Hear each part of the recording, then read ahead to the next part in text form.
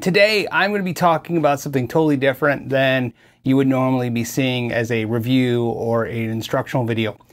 Today, we're going to be talking about these Facebook scams. Some of you may have seen the video that Trogly's channel put out. Put a link down below. Thank you. First, I want to thank all of the viewers who were kind enough to send me emails saying, "Hey Phil, there's a company out there using your videos on Facebook." I want to give you an update on the measures I've taken and what I've done. I reached out to the company that was posting this and got no response. I'm not shocked because it obviously looked like a scam. If you're not familiar with the scam, what they do is they create a bogus account, and then they run ads on Facebook using either celebrities or YouTubers that you're familiar with or trust. Then they have you linked to a website where they promise you amazing guitars at unrealistically silly prices to either collect your information to clone your accounts and steal from you, or just sell your information to people that want to buy it. Or in some cases, which I don't believe this case, they're selling you fake guitars. But this was a little silly because I think these prices, there's not likely that they're even going to ship you fake guitars. They might just send you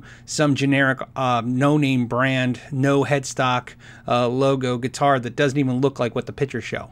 Now, some of you guys know this channel and you know that I take a hard line when it comes to fake, fraudulent products or taking advantage of consumers. I reached out to Facebook, let them know the issue, and got no response. Like Trogly had mentioned on his channel, it could be because of COVID-19 and lighter staff. However, my logic was every minute that those ads were out there, there's potentially people putting in their information, getting duped, getting their accounts fraudulently taken, or being scammed. So I contacted an attorney and they shut that down. They shut down the links you guys saw to the videos that were of mine. They obviously do what attorneys do. They got Facebook to get rid of it. I want to say they did it within an hour. Facebook had sent me an email saying it is down and it is gone. They've also deleted all of the trails on this. So I took it very seriously. Again, I'm telling you guys this not only to tell you that the scams are down, so please stop sending me anything about the current scam.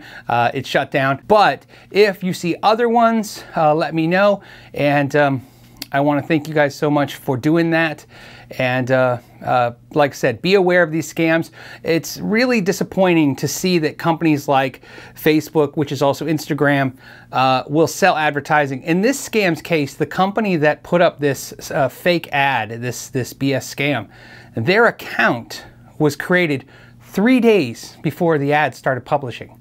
Now, it's possible they started publishing the ads the first day of their account.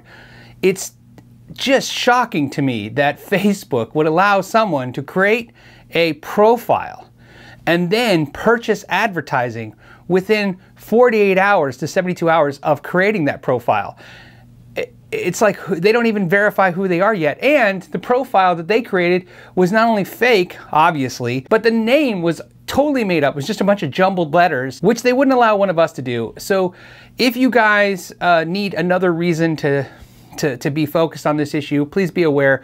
What I want to tell you is I understand that if you go to like a local swap meet, your senses might be heightened to worry like, hey, is this person on the up and up with a card table trying to sell me this product? Where if you went to your local mall where you're thinking they pay rent, they have a business license, they've been verified, you're not as on guard.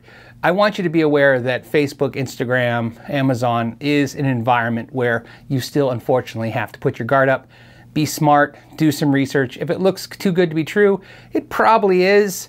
And that's how we'll stay ahead of the game. As always, I want to thank everyone for their time in this matter, and I'll get back to making regular content. All right, thanks guys. Oh, know your gear, I guess.